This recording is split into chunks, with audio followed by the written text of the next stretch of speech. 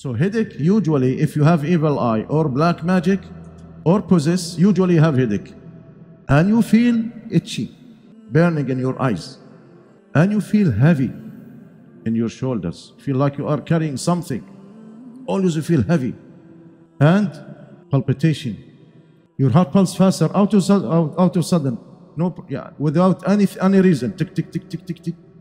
You go to the doctor, you cannot find nothing. And you feel heavy in your chest, like rock in your chest. And you feel stomach pain for no reason, no medical reason. Gas, acid reflux, always. Sometimes you burp for no reason. If you listen to the Quran, you burp, why? You don't know. And sometimes you have bad smell in your mouth. And you have lower back pain. No reason, no medical reason. You have knees pain, no medical reason. Constipation. For the woman, the monthly period not on time. Sometimes coming early, late, unbalanced, subhanallah, for the woman. And you have a bruise in your body for no reason. You feel hot, cold, tired, no reason. Sleepy, especially if you open the Quran, you want to recite Quran, right away feel sleepy.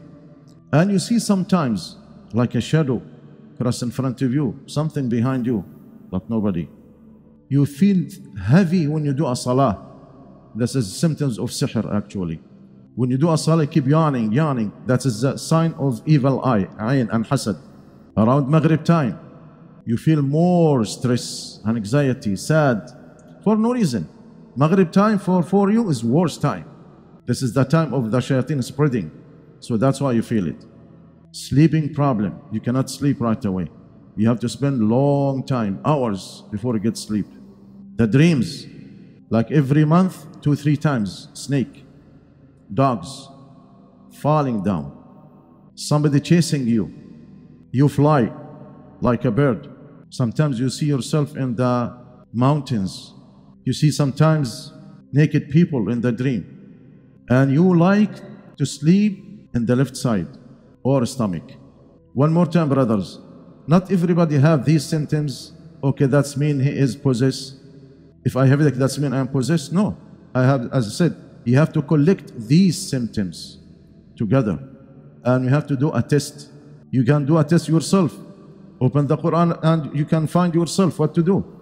If you feel, for example, numbness, when you recite Quran, or when numbness for no reason, numb, especially in the left side. Sometimes you feel your stomach is big, like pregnant. You forget a lot.